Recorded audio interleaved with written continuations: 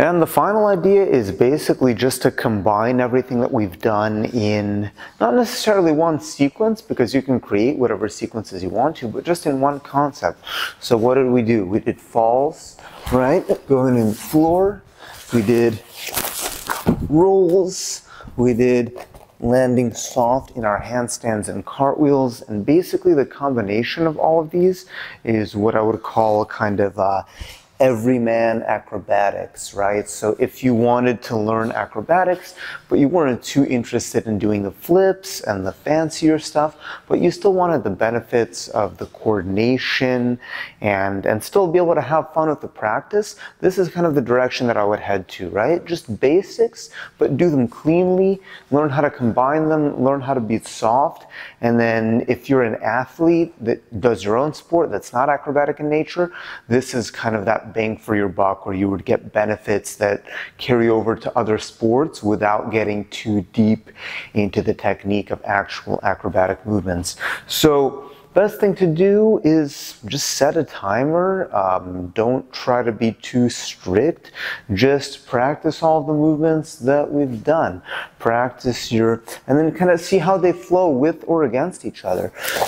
Well, I can do rolls, I can do cartwheels, I can do handstands, I can do my sideways rolls, I can handstand, roll this way,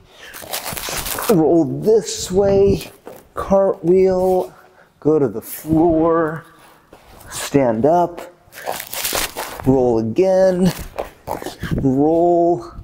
And it's not choreographed or anything like that. The idea, it's a great cardio workout, by the way, as well. The idea is you figure out the transitions. And you don't have to do, so I did kind of everything one after the other in sequence. It doesn't have to be that. You could do one cartwheel. Figure out how you landed. Okay, from here, I'm in a position, my right leg is in front. So I can do one roll. Okay, I'm going to reverse that roll. I'm going to go backwards. I'm going to stay on the floor, do a sideways roll. Now I'm on one knee. From here I can transfer to a handstand. And then maybe here I lose balance. I work on my fall. I get up. So it's this idea of learning how to interface with the floor. I've used that term a few times. And adding a few basic movements. We can add jumps, right? Falling, jump, roll, cartwheel. I can add some spins. You can be as creative as you want to with this. So that would be kind of best case scenario. Is just go, if you have mats, that's great. If you have a field of grass, just go play around with these basic movements, and it's going to make you more confident with falling, with transferring your momentum, with moving in different acrobatic mannerisms, but doing it safely, trying to figure out which transitions work well for your body, which ones don't. And this is particularly good, especially once you get into doing it in sequence like that, because you're going to figure out these transitional positions and points, and that's going to help actually with your safety and with your falling in general, because you're going to have these scenarios downloaded. You're going to be doing whatever, some kind of move, and you're going to say, okay, I landed here. I know that I can't finish my landing, so what's the safest way to fall softly out of that to not put myself at risk of getting hurt? So that's why you start to approach this with the concept of chaos, with the concept of fluidity, and it's less about mechanically learning. We've already mechanically learned the drills. We've already done the ba, ba, ba. So now we put the chaos into it. Cartwheel, I don't know where I'm going. I'm going to try to roll. I'm going to try to roll again. go backwards, handstands, fall, roll, jump.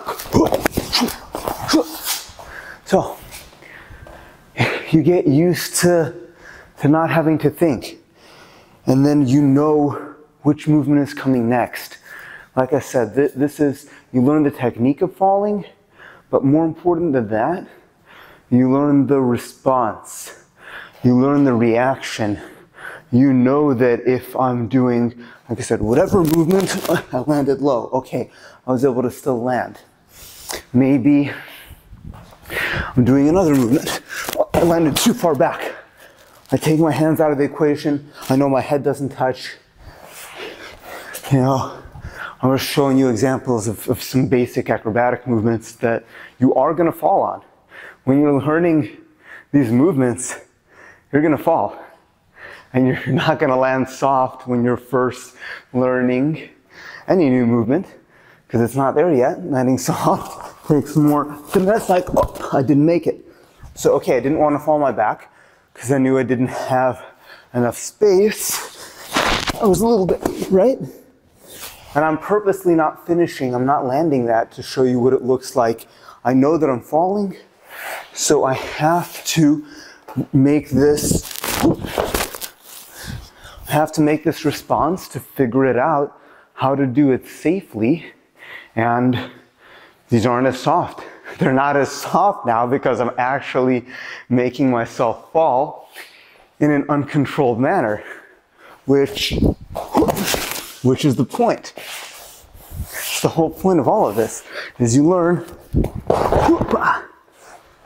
how to fall and how to absorb your falls, and you have enough of a vocabulary and enough, it's tiring stuff, enough of a vocabulary and enough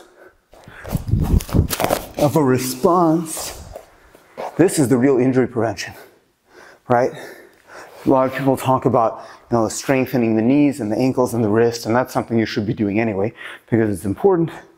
But the real injury prevention is not putting yourself in these situations that could potentially do that damage, right? So just to give an example of the ankle, so this is a very common ankle injury. Ankle sprain, landing like this, right? Landing on that blade of the foot, it twists, it gets bent. So one methodology is, okay, I'm going to do a lot of walks like this. I'm going to strengthen the ankle in that position. Good. That's a good methodology. The reality is that this is not a position meant to absorb a lot of force. So no matter how strong your ankle is here, at a certain point, if the angle's right, if the moon is right, it's going to break your ankle or sprain it or whatever, do some kind of damage. So the second methodology is, I have enough sensitivity that if I feel myself landing in that position, I know how to collapse, how to transfer, so I'm out of that potentially dangerous position.